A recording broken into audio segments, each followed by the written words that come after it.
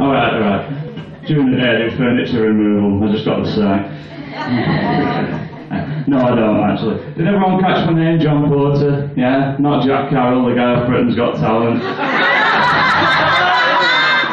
Because I'll tell you something, the amount of times I go to gigs and people go, oh, have you been on TV? Have you been on TV? No, I haven't. I can't think of any other form of comedian that would be acceptable to say it to. Like walking up to a black comedian and going, oh, you know, you really remind me of Chris Rock. Or walking up to a guy in the street and go, you're white and you're a cunt, and you're David Cameron. No. I'm also from Preston, I don't know if you can tell. Yeah, I know, sorry, I know. I'm sat with the Blackpool guy, that helps, so, you know, balancing it out. And I don't support the football team, so that's for it. But nowadays I live in Shortley, because if nothing else, my family are real frying pan into the fire kind of people.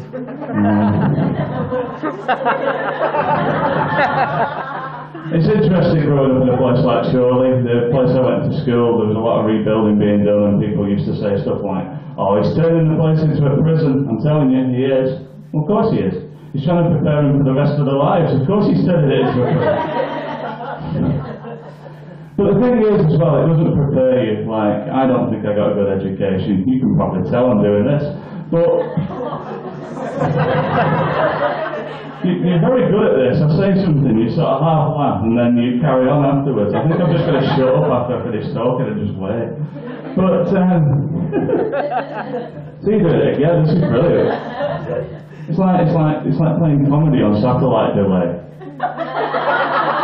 Oh, this is superb. This isn't even my act now. This is just audience participation. But no, it doesn't prepare you at all for the real world, because I started doing interviews and I never knew the answers. I mean, I was unemployed before, because everyone is. But questions like, where do you see yourself in 5 years? Now, apparently I picked the wrong answer, because apparently shagging below my faith was not the correct answer. just if you're wondering. It's just the red hair, so Alana? Just thought it might be worth a shot. I do things publicly, what can I say? That's why I got arrested last time. And let's face it, I ain't running away, so.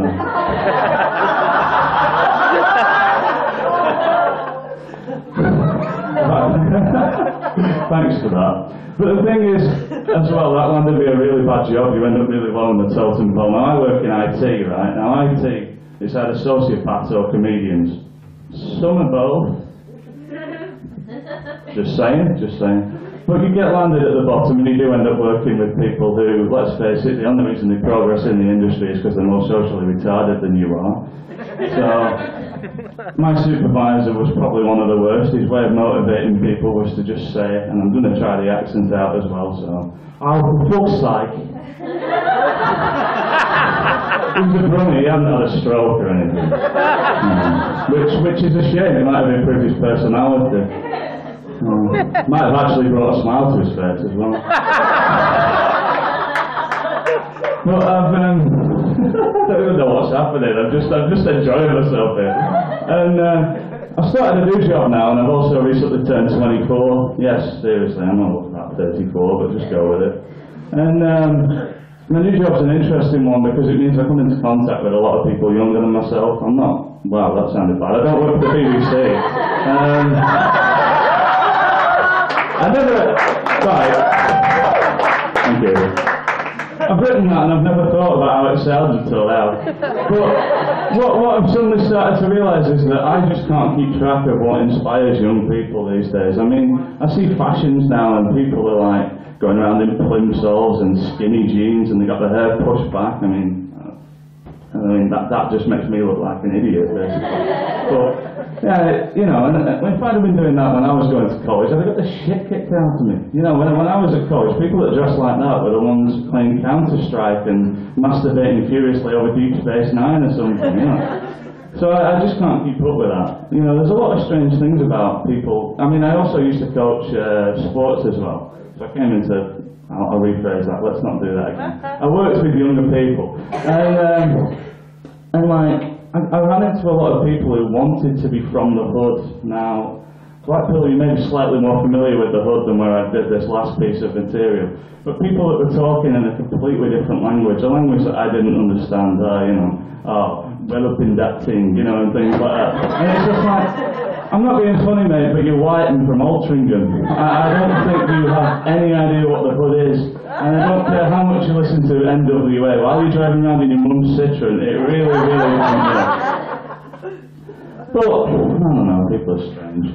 I mean, the other thing that seems to be prevalent nowadays is talk of travelling. Now, I know there's a few people in here that have been travelling, and that's fair enough, But don't try and get me to do it, that's what I don't like. And I don't like the people that talk about it as though they're doing something really, really special. At the end of the day, they've got on a large plane to go somewhere. Anybody can do that. Unless you happen to be on a South Asian flight, of course. But I can never understand it, especially some of the people that I knew. They went to Australia, and it's like, oh, I've been to Australia. Yeah, great, what did you do? Oh, I got drunk all the time. We could have done that in Salford. And the bar staff would have had the same accent. And don't talk to me about the exoticness of it. I mean, come on, you're talking about having a wank in a tent. I could do that at home. And as for trying to push me towards it, well, at the end of the day, I do a lot of things you don't do. Last week I masturbated over cash in the attic, but you don't get me trying to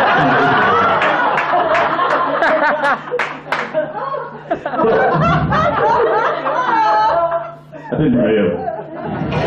Comic license. Liar. Well, Paloma Face was a special guest. I've got to stop doing that joke actually, because now whenever she's on TV, my mum knocks on my bedroom door and walks in and goes, Paloma Face on the TV, don't you?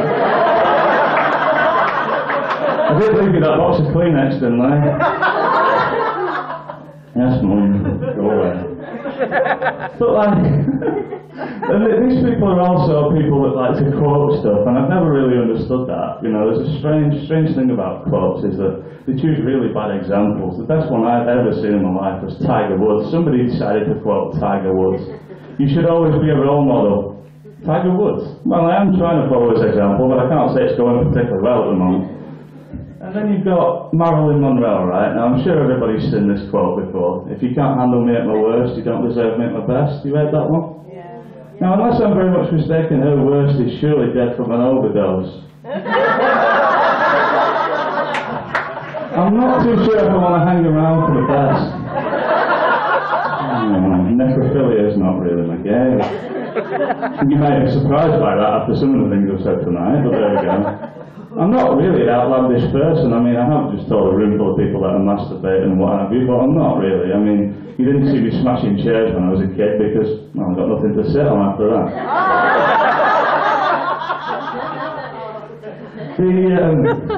The one I've noticed recently, and the one I used to do when I was a kid, was like quoting lyrics, like proper emo kid. You can probably tell with the hair, it used to be a lot longer than this. I actually had to renew my passport with a new picture because they didn't believe it was me. But strange choices of lyrics, like people choose the John Lennon lyric, imagine no possessions.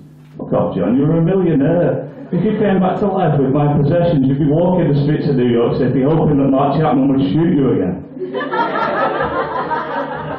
But then there's ones that are closer to my sort of age, like the Fall Out Boy one. I only want sympathy in the form of you crawling into bed with me. Okay, that one's still true. But there seems to be an ongoing thing to glorify everything you do. I mentioned the travelling thing earlier, and there's a specific group of people, and I've looked around, and I think I might be alright with this tonight. Does anyone go to the gym? Oh, right. Right, okay. Well, if you do see me in the car park later, just bear in mind I am disabled, I do wear glasses, so I cover 2 boxes, so please leave me alone. If only I had Kieran's hair, we'd cover all 3 and everything would be fine. But there's a group of people that I like to call gym wankers, right? Now, I'm sure you're not one, sir. Please don't kill me. I've not finished yet. If you keep interrupting me, you might just be a wanker. Just be careful not to stray on the wrong side. Well, okay. Yeah, well, fair enough.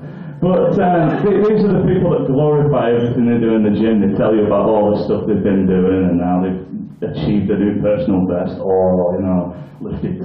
You don't do that. You don't achieve personal best. No. You don't achieve.